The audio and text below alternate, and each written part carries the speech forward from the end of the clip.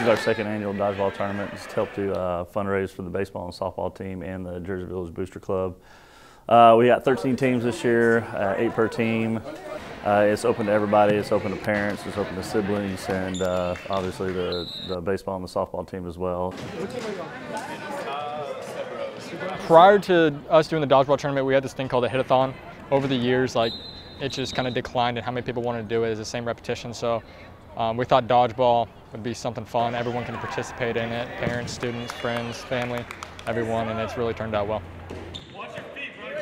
It was a lot better than what we expected. We had a lot of people come out, a lot of people buying life bands, which is another life for when you're playing dodgeball, so we raised a ton of money off that. Then we have concessions. We got fajitas going, so we got a lot of money from that. So every year is getting better.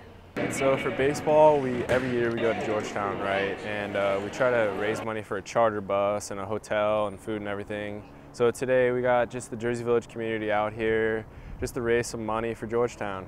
Have a good time down there. It's a tournament where we go play against a bunch of different schools, high top tier schools that are good. And we like going over there to go play against good competition.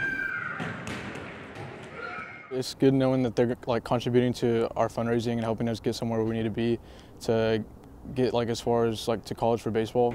It's mainly for us. If we ever need anything for the baseball or for the softball field, we can generally just go to the Booster Club and ask for what we need, and almost every time they give us what we need, and it's because our kiddos and our parents raise good money, and they're awesome to us. They do a great job of raising the money for us. So. The worst referees in the history of mankind. Tell you what, next year I'll be back. Let me tell you something. And better. So I'll see y'all. Right? We will be back, and we'll be freaking